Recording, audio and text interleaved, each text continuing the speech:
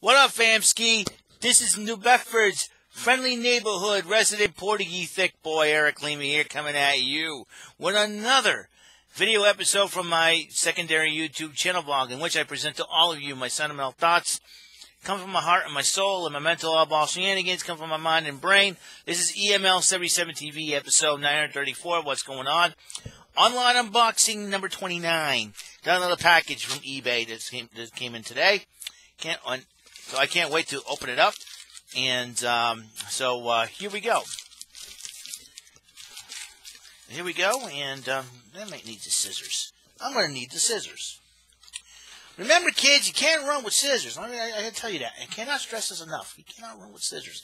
Don't run with scissors. Don't scare your siblings with scissors. Don't scare your parents with scissors. Don't scare your pets with scissors either. All right, so we're gonna do this, and I'm gonna try to. Yeah. I think I can got it here. I got a good feeling I know what this is. It is. It is. I am correct on this. I had a shirt like this, but it was 2 sizes too small. And when I found out this was on sale for the bigger size, I said I needed it because I am a big dude, as you can tell. And there it is. Now, this year not only marks the 30th anniversary of The Undertaker's debut in the WWE, but, however, this also marks the 30th anniversary of one of the most popular Christmas movies of all time. One of the most popular Christmas movies, probably the most popular Christmas movie of the 90s. We're talking about Home Alone. And my favorite scene is when the house gets booby-trapped and the wet bandits. The first two of them are my favorites. And every single time the bandits try to come in and rob something, they get hurt. And I love it. And one of my favorite actors, and this is what introduced me to Joe Pesci. It's like, oh, this is Joe Pesci, okay. And he became one of the funniest actors ever, and that's how, and this is, as Harry Lime, the frigid, gonna rip his head off, frigid. And he always says that. He's trying not to swear, so he's trying to hold it in like, frigid. I love it, it's hilarious. And, so this year marks the 30th anniversary of Home Alone. And one of the most funniest holiday movies ever. And I'm glad I got the movie on DVD. The Home Alone 1 and 2 are my favorites. And just if you know what it's like to be like the black sheep almost of your family and all that, Home Alone is just a movie for you. And it's one of those coolest movies ever. It's most awesome movies, and just one of the funniest ever as well. And the fact of the matter is that I don't know. It's like I said. It's personally, I love the movie. It's hilarious, and with the holiday season coming up, I may want to watch it again. That's how funny the movie is. And all of a sudden, another funny scene I liked in that movie is when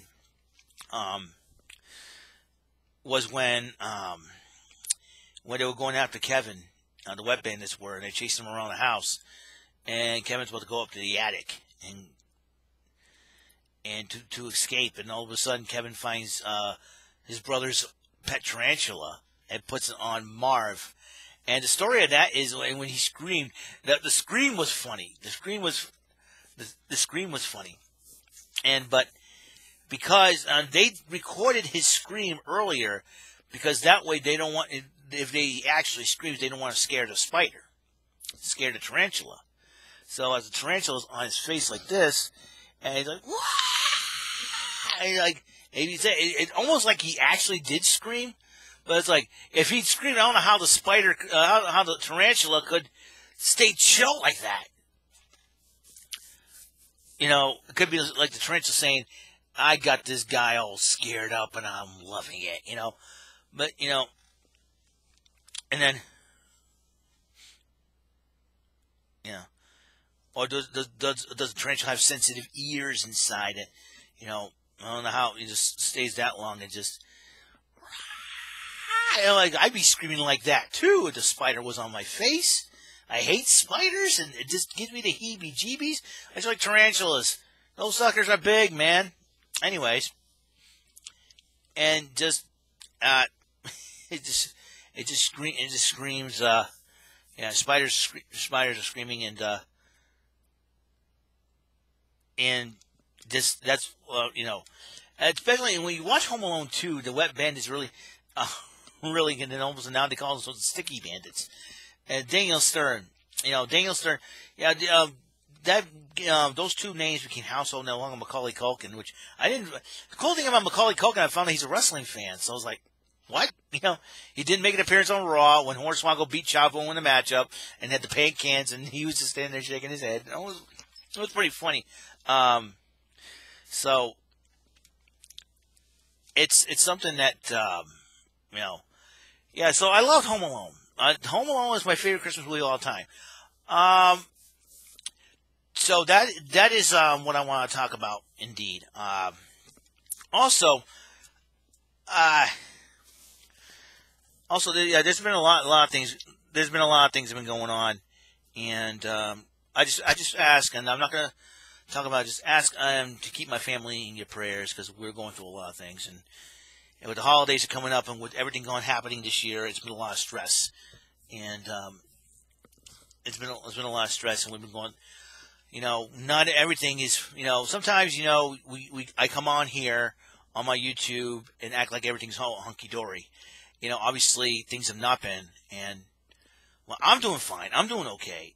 Everybody else, it's been a little stressed. Just keep us in your prayers. That's what I appreciate. I'm not gonna say any more into that. Just keep us, keep my family and I in your prayers. And we're physically, as far as health wise, we're well. Is that sometimes a lot of things have happened in our lives, and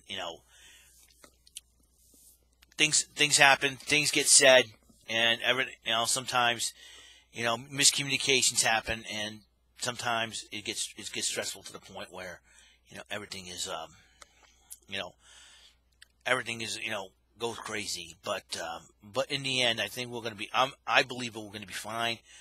I believe we're going to be okay. Sometimes sometimes there's details that need to be worked out and stuff like that, and I think I believe our family's going to be okay. I love my family. Very, very proud of them. Because my sister Jaira posted something on Facebook about what she's going through a lot. And she and Jasmine share a YouTube channel. Check out their channel, please. I do appreciate that. And I told her how much I'm proud of her because she has come a long way. I was once in her shoes. I was medically, disabled, so to speak. A lot of things the odds were kind of against me when I was little, when I was her age. But then all of a sudden, I ended up conquering all that, and right. So I know exactly what she's going through, but her situation is a little different than mine's, obviously. But it's almost the same parallel path. You know what I'm saying? And just I told her, and I love all my siblings. There's no doubt about it. Even if they don't agree with some thoughts of mine, even though if they don't agree with anything I say or do or anything like that for that matter, I love my parents, we always have different opinions, but I've always been thankful for them, and I always will love them no matter what. Like I said, nobody's perfect, not even me. I make mistakes, and there are times in my life where I felt like I have not set the example of a big brother that I should have been. And my life and I felt like I've not set an example to be the good son to my parents that I should have been. I felt like sometimes I feel like I've disappointed my parents, or I shamed my parents, or even worse, failed my parents. And there were times I felt that way, and I'd like to ask my parents to forgive me of that. But I know they still love me, and I know they do, and I'm very thankful for that. There's no doubt in my there's no doubt in my mind. And a lot of things, like I said, a lot of things do happen, and sometimes circumstances happen beyond our control. And sometimes, we blame ourselves, we blame each other, But I've always tried to stay strong and to have a good attitude and try to not worry about anything else. not worry about the negative stuff, and like I said, I come on here on do my YouTube thing, and then I get trolled on because, because people don't like my appearance, they don't like what I talk about, who I am, and all that, and I'm not trying to worry about them anymore. That's to me, I've always had this personal belief that I'm going to be okay, my family's going to be okay. I try not to worry, and worrying just makes things worse. I don't like worrying. The Bible says don't worry. A lot of people, but also there has been people that have been trying to, working behind the scenes trying to ruin our family, basically, and and it's happened to me. I got like Trolley the Troll is trying to do whatever it takes to turn me against my own family, and I don't like doing that, and I don't like people doing that, and that's the thing I don't appreciate. That's why I blocked Trolley the Troll from all my videos, because all this individual, whoever is behind that channel, all they're trying to do is basically turn me against my own family and my own parents, and I don't like that at all.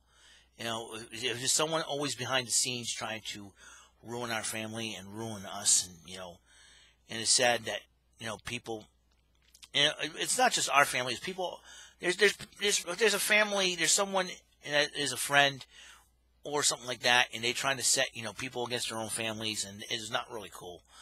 Family's family, no matter what. And I love my family. My relatives, my cousins, my grandparents up in Maine. Excuse me, up in Maine, my aunts and uncles and cousins and all that, and it's just sad that when families kind of clash, and that's why I stay out of things a lot of times. That's why I don't talk about politics, religion, or anything like that, because it hurts a lot of families, it hurts a lot of people, and just I am a firm believer in what family is all about. Yeah, I go off on my own, doing my own thing, and it's because I'm old enough to do that. But the fact of the matter is I do respect my parents. I do love my parents, and I'm not perfect in any way possible. I'll say that time and time again, because there's people out there that don't get it, they don't understand, or they just want to say stuff just to annoy me and to get me, all hot and all that, and all hot and bothered, and they think it's funny that to get me off on what's also sick about the internet is that people get off on negative emotions. It's like they say something, they want to stir things up, and because, okay, we're not getting the attention we wanted, so we're going to stir things up to make people get angry, get mean, and all that. And there are people going to be like that. Time to ignore the noise and just keep going. And that's why just move on with your life, and that's basically what I'm trying to do. And if there's something going on that does not involve me, and it's like an argument, and all that, I stay out of it. And that way, let them settle their differences and let them cool down and all that before I want to talk to them and all that. So, so things like that happen, and stuff like that happens. People try to come after me and everything else. It's like nowadays I'm just like, whatever, that type of deal. So, but the holidays are coming up. A miracle needs to happen. That's what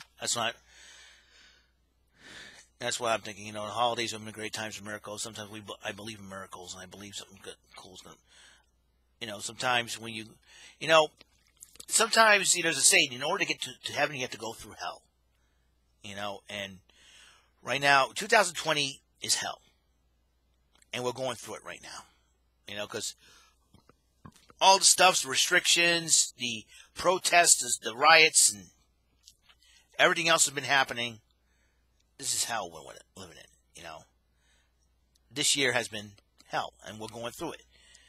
And sometimes we get to heaven. In order to get to heaven, we have to go through hell. And that's the way, that's the way I see it as. Yeah, 2020, it is a sucky year. I'll explain what made it worse on the next episode, because and it's prompting me to do a top 10 list again, so that's going to be a huge thing. So just believe and have faith. Don't give up. Just don't worry about a thing, man. All right. Once again, this is what came in the mail today. My shirt with Harry Lime, a.k.a. Joe Pesci, and it says all that mean stuff. 30th anniversary of Home Alone. Can't wait to watch it. Again, I got to find the DVD. I have the DVD. Love Home Alone 1 and 2. And that's what I did. Ding, rims are done. Ding, rims are done. And let's see. Okay, what else is up? Big weekend coming up for EML77 TV before I end things. Hell in a Cell, picks and predictions. I'm going to make that. Halloween Havoc is going to be very interesting as well. 3 matches happening on the card. A couple of more matches are happening on the matches happening on NXT. Triple threat match: Kushida versus Ciampa versus Velveteen Dream. Legado del Fantasma, that'll be the team of Santos Escobar, Joaquin Wilde, and Raul Mendoza. They take on the team of Ashante Diadamas, Jake Atlas, and Isaiah Swerve Scott in there. The Undisputed Era, Bobby Fish and Roderick Strong, they're challenging Breezango for the NXT Tag Team Championships. A lot is going on, a lot is happening, and let's see what else is on. I gotta check .com, because .com usually has some good stuff on. It always has some breaking news. And let's see. I'm going and Rakes in the Hell in the Cell. Alexa Bliss joined Fly Funhouse. Alright. Okay, here we go. And, okay, you got Legado del Fantasma. Let's, let's see. They're talking about that already. Let's see. Shows. Let's premiere shows. Hell in the Cell. Raw, SmackDown, NXT. Okay, what's going on? NXT and Undisputed Era. Okay, and let's see what else is there.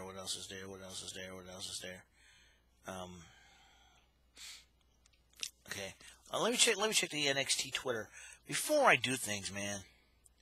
Yeah, I'm gonna still talk to you guys because I know I'm not staring at the video at the camera right now. Let's see. Let's see. All right, Thunderdome. Okay, the bump after the bell, and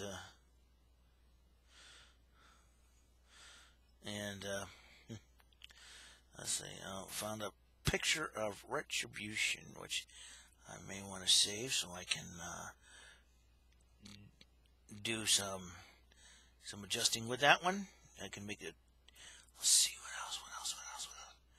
All right. WWE NXT Trend Link. Okay, welcome home, sweet home. Tony Storm.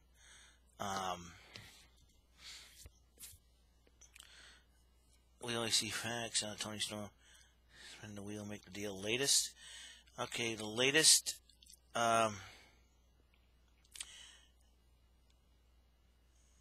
Let's see. Okay, here we go. I think that's all there is to it, man. So far. Yeah, those are the matches that are happening. So, 3 of the matches. We know Xia Li's got a match tonight. We don't know what the fate is. Like I said, Hell in a Cell picks and predictions. I'll be making those. Also, the biggest episode, possibly the biggest episode, 3 days away, of Power Rangers Beast Morphers will be airing on TV soon. And there's some big news. Speaking of TV, big news on legendary holiday specials. I will talk about that in the next episode. And that prompts me to do a top 10 list. Once again, holiday specials, so I'm looking forward to that. All right? That's all the time we have on the show, episode 934 of EML77 TV. Amazon Online Unboxing number 29, complete. And once again, 30th anniversary of Home Alone. You got to get a shirt of Home Alone, man. If you're a big Joe Pesci fan, like I am, Joe Pesci's funny and hilarious, it's the shirt, okay? I bought it on eBay, my size. All right, I'll see you guys later. Guys, have a wonderful day, and I'll see you in the next episode, 935. Bye.